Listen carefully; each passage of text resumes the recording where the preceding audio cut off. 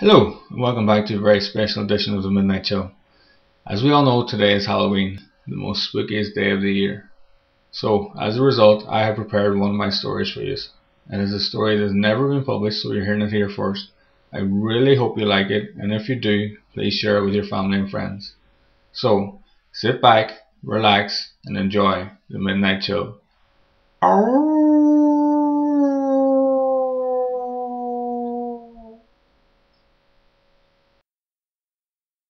A tricky dare. What are you waiting for? Jim turned and saw the smirk on Paddy's face as they hid behind the fence. Bosco and Niall were kneeling behind him.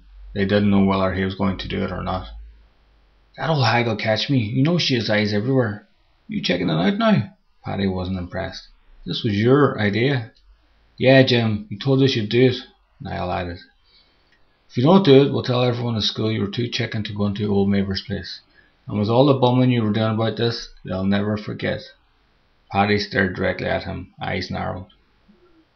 Old Mavor was just an old woman that lived on her own and kept to herself. Jim knew this. But because she was so old, she could hardly move around, and the children of the town started making things up about her. Especially now at Halloween. They were all saying she was a witch, including Jim. It was his idea to come here tonight. He also knew that every town had at least one old woman who lived on her own, and there was no reason to be afraid. All he had to do was run up and steal one of the carved pumpkins off her porch. It was simple really, and with her being so old, there was no way she'd catch him. You doing it or not? Paddy blurted out. Fine then. Jim turned and made his way over to the gate, keeping low behind the fence. When he reached the entrance, he turned and looked at his friends. The look of wonder and excitement filled their faces. He had to do this whether he wanted to or not. There was no backing out now with them looking on. Jim reached up and pulled the latch. As the gate swung inwards, he jumped to his feet and sprinted up the garden. It was longer than it looked from outside, and he felt fear rushing through him with every step.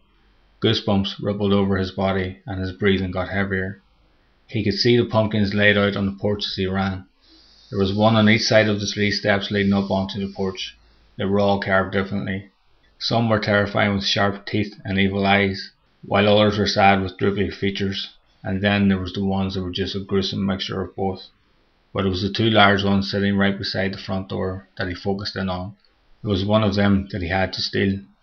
As he reached the bottom of the steps, he knew which one he was going to take, the droopy looking one. The other looked fierce, and he was already frightened enough as it was. He placed his foot on the bottom step and leapt up and landed directly on top of the porch. His breathing was short and frantic as he bent down to lift the pumpkin. It was so much larger than he first thought, and he struggled to lift it, his arms failing to get a grip. It seemed like forever as he struggled with the weight and awkwardness of it. He almost dropped it twice. Finally he hid it up in his arms, and it wasn't as heavy once his back and legs were straightened. He glanced in the window, and there was no sign of any movement in the house, and he relaxed a little, but then moved quickly to the edge of the porch. There was no time to spare. He could see his friends cheering him on as he descended the steps. A proud smile swept across his face, but as soon as he stepped off the porch, there was a mighty scream of terror so loud that it stopped him dead in his tracks. Help me! Help me! He's got me! He's kidnapping me! Help me, quick! Jim had no idea who was roaring, but it sounded like it was right beside him. He could see his friends had stopped moving now and were staring up at him. They looked horrified, and a fresh wave of goosebumps washed over him. Save me! Save me! The voice roared again, and this time Jim felt the pumpkin moving. Run! Paddy's voice sounded like a gunshot, and he took off running towards them. Quickly! Bosco roared.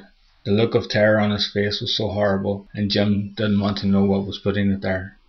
Oh, you're going to pay now, the voice spoke as he ran. My brothers are waking now, and you're going to pay. All of the fright that was in the voice a few seconds ago was now completely gone, and was replaced by one of glee that frightened Jim even more. Hurry, Jim, run! Paddy shouted as he pulled against the fence. Something hit Jim forcefully between his shoulders, and he was knocked forward, stumbling to the ground. He released the pumpkin and watched it roll a few feet away from him as he landed face first, hands and forearms barely saving him. Jim tried to get up with something heavy pressed against his back, forcing him down to the ground. As he struggled to get up, he saw something happening to the pumpkin that was lying on his side. Thick green vines quickly grew out of the bottom of the pumpkin and stretched out along the grass. What is the meaning of this? A deep voice came from behind him. I don't know, brother. The pumpkin lying in front of him said as it raised itself up onto one leaf that looked like a hand. And then one of the vines bent like a knee and it stood up. He just came running up and lifted me off the porch.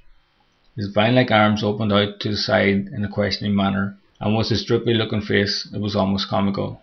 Jim couldn't believe what he was seeing, or hearing for that matter. The pumpkin that he'd been dared to steal was now standing before him with arms and legs and talking. He tried to look around to see his friends. They had gone quiet, and he wondered if they were still there. Suddenly he was yanked off the ground and up into the air. Leaf-covered fingers wrapped around the back of his neck. Why are you here? Jim was now dangling at least 3 feet off the ground and face to face with the fierce-looking pumpkin that was seated at the other side of the door. The candle burned inside, giving life to a more sinister-looking creature as the face twisted and started in his direction. I'm sorry, it was just a stupid dare of my friends. The glow of the pumpkin's eyes flamed brightly in his face as it stared at him. It turned his head away from Jim and back to the porch. Jim could just about see that the other 6 pumpkins that had been lined up on the steps were now high in the air, as they too had grown and were standing on legs made of vines. Get his friends. We'll let the old woman sort this out. No doubt she's hungry. It has been a while. No! Jim shouted and looked back to the fence.